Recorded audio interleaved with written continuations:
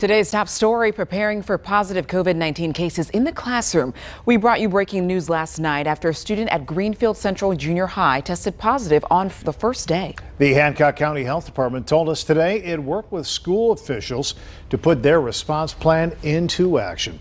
Thanks for joining us. First at 4, I'm Ray Cortopassi. And I'm Beershell May. Now Fox 59's Darius Johnson joining us live in the newsroom to show us the steps the school took right away.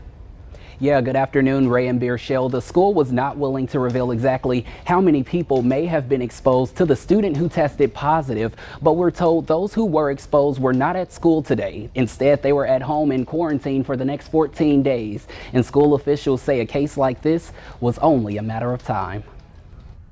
There's no way that you can completely keep that out of a school corporation with 4,400 kids, or even if you have 300 kids in a school, you're likely going to have it at some point. The 4th school district to open in central Indiana this week already has a student who tested positive for COVID-19. A Greenfield-Central Junior High school student who was awaiting results tested positive. Superintendent Dr. Harold Olin says their plan was immediately put in place. We immediately pull that student from class. We isolate them in a specific place in the clinic, get the kid home.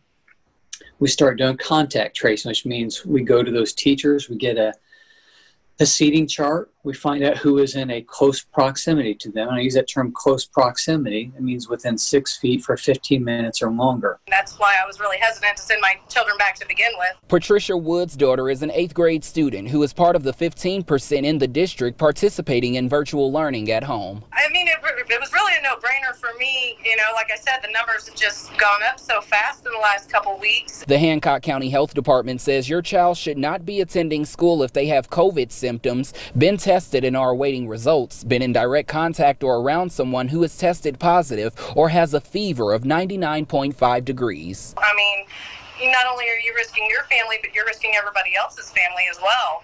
And it's just not worth it. Superintendent Olin says some families requested to keep their kids home after learning of the positive case. We want to work with families. We are here to serve this community. For us to maintain this long term, we just need to make sure that kids are coming to us healthy. I do think that they're handling it as best as they can.